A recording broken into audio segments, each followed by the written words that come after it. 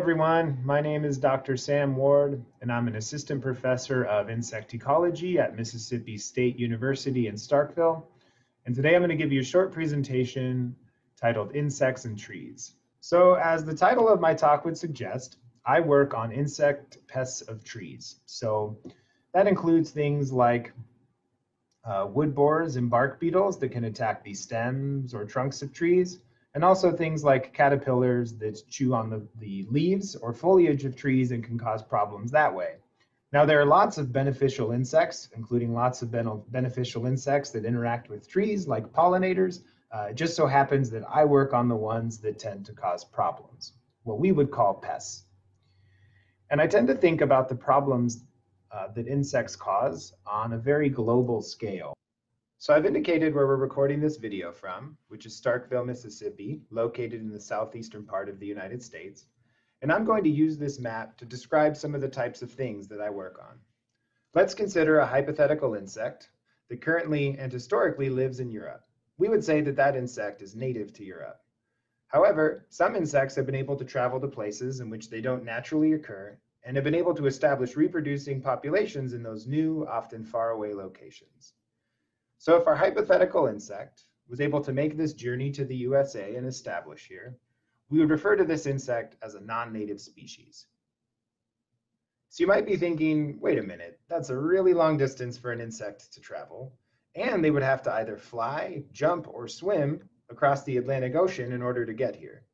So it leads to the question, how do insects actually make and survive such a difficult journey? And the answer is, unfortunately, us. So humans, often unknowingly or by accident, lend insects a hand. For example, someone planning to travel from Europe to the United States might buy some fruit before they leave. That fruit might be infested with some insects and the traveler might not be aware of it. So they might pack that fruit into their luggage, board a plane, and then land in the United States later that same day. So if those hitchhiking insects survive that short journey, they could potentially leave that piece of fruit after they arrive and start their new life in the United States. Another very common way by which insects can arrive in the US is through international trade. So here's a picture of a huge cargo ship at sea, and if you look closely at this picture, you can see lots and lots of shipping containers. So insects can hitchhike on the outside as well as on the inside of these containers and get moved really, really long distances in the process. And lastly, importing live plants from areas outside of the United States can also lead to non-native insects arriving here. So many people love the idea of planting a beautiful Japanese maple tree in their yard, but unfortunately, if we aren't careful, live plants can be infested and can serve as a frequent source of non-native species. So I'm going to zoom in here on the United States. And I've outlined the state boundaries of Mississippi here in red. And in Mississippi, we have lots and lots of ecosystems that are important to our state. So lots of farmland like soybean and lots of pine plantations. And when we have non-native species show up here and start causing problems, it can be really detrimental, really harmful to the people that own, work, and rely on this land. And so a very real-world example of this happening is emerald ash borer. So emerald ash borer is native to Asia, and it showed up in the United States in the early 2000s. And as far as we know, it made this journey within one of those shipping containers on a cargo ship. So here's the adult stage of emerald ash borer. As far as insects go, it's a medium-sized insect. So it's about a ½ inch. This is a real photo, a photo that is to scale of emerald ash borer on a penny. And in the adult stage, emerald ash borer is this beautiful metallic green color. When they spread their wing coverings or their elytra here, they have a very pretty metallic purple color on the top side of their abdomens. So I've showed you the adult stage of emerald ash borer, which is pictured here in the middle of this circle. But emerald ash borer starts its life cycle as an egg. So an individual larva will hatch from an egg. That larva will develop into a pupa and eventually into an adult. And so the adult stage and the egg stage both occur outside of an ash tree, but the larval stage and the pupal stage both occur inside of an ash tree. So what that looks like, here we have some eggs that have been laid. Again, an individual larva will hatch from an egg and begin to tunnel inside of an ash tree.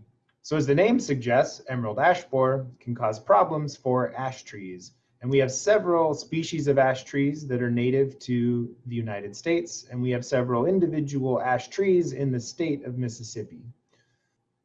So I've showed you a cartoon graphic of this, and this is what it looks like in reality. So here we have an individual larva. And here's the outside of the bark over here, the outside of the ash tree, and then this is inside the ash tree on the left-hand side of this photo.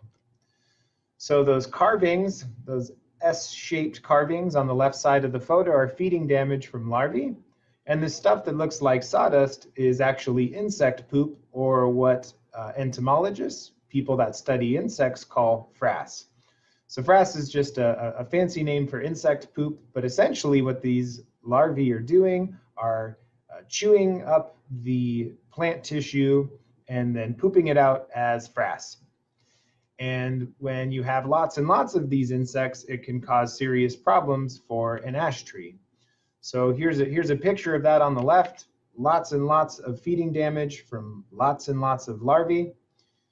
And this tree has been fed on so extensively that the bark has dried and cracked and fallen off the tree, except for this little piece right here. And if you were to take a step back and look up at this tree, you would see that it is not able to grow any new leaves or foliage, and that it is in fact, unfortunately, dead due to this attack from emerald ash borer. So given that emerald ash borer can cause this kind of damage to our native ash trees, there's a lot of interest in where this insect occurs in the United States. And as far as the South, emerald ash borer occurs in every single state that borders Mississippi. But thankfully, to date, we have not detected this insect inside our state boundaries. But because we know that it occurs in a neighboring state, as a researcher, I have a lot of interest in knowing, well, if it occurs in Arkansas, how long will it take emerald ash borer to get from the Mississippi-Arkansas border to where I live in Starkville, Mississippi? And so to answer this question, we use something called an insect flight mill. So this is the insect flight mill pictured here. This is emerald ash borer glued to a tether arm, which is just a copper wire. That copper wire is glued to a #1 insect pin. That insect pin goes through an encoder wheel. And that encoder wheel with the insect pin is all held in place through 2 magnets. And so if this emerald ash borer that's attached to the flight mill opens its wings and begins to beat them, it would end up rotating this entire flight mill, and we would be able to measure how many times the insect flies around in a circle using this recording device, which we could then turn into an estimate of how far this insect can fly. So I'll give you an example of what that looks like here with a short video. So here, there's an emerald ash borer attached to each flight mill. So the reason those flight mills are spinning are from an emerald ash borer that is beating its wings and making that flight mill spin around and round in circles. And it looks kind of blurry here because the insect is flying so fast. We'll get a still shot here in a second, and you'll be able to see potentially a bit of this purplish color, which is on the insect's abdomen. And in the background, you can see here is the body of an emerald ash borer, and here are the elytra up in the air. And so it's this insect that is beating its wings and making that flight mill spin, which we can then, like I've said, turn that into an estimate for how far these insects can fly. So to tell you how far these insects can fly, I'll use a football field for reference. So if you include the end zones, a football field is about 120 yards in length. And we found that within less than a day, emerald ash borer can fly 2/3 of a mile, or about 10 football fields, which if you ask me is a pretty far distance for an insect that can fit on a penny. So we could fit dozens and dozens of these things in the palm of our hand, but they can fly several football fields, over 10 of them in a single day. So if we go back to our question of how long would it take an emerald ash borer to get from that Arkansas-Mississippi border over to Mississippi State? Well, if they flew in a straight line and they found plenty of food and water along the way in order to keep their energy up, it would take emerald ash borers, at least the average emerald ash borers, 6 months to make it from the border to Mississippi State University, which is good news. But the fastest flyers that we observed in the lab, they'd be able to make it that distance in about a month. The good news is that emerald ash borers rarely fly in a straight line or as fast as they can. These are insects that tend to hang out in the same neighborhood or same area in which they were born. So by means of their own flight, they're not going to travel super far distances. However, because emerald ash borer spends part of its life cycle inside the host tree, if a host tree gets cut down and it's infested and it gets used as firewood, emerald ash borer can travel as far as that firewood gets moved, as can other wood-boring insects that live inside trees. So be very careful that if you are using firewood this summer for camping, that you burn it in the same vicinity of where you buy it. Because however far you move that firewood, you could be moving non-native species along with it. So with that, I'd like to thank you for tuning in today. Here's my contact information if you have any questions about something I covered in the presentation or any of the stuff that we work on here at Mississippi State.